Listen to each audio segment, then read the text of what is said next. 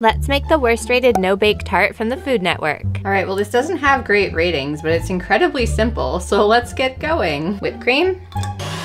Got some soft peaks. Time for some hazelnut liqueur.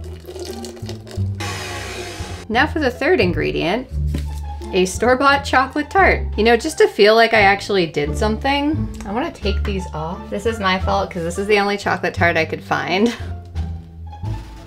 I gotta be honest, they didn't even try that hard in the photos for this recipe. This looks much nicer. Wait, is this the whole recipe? Yep.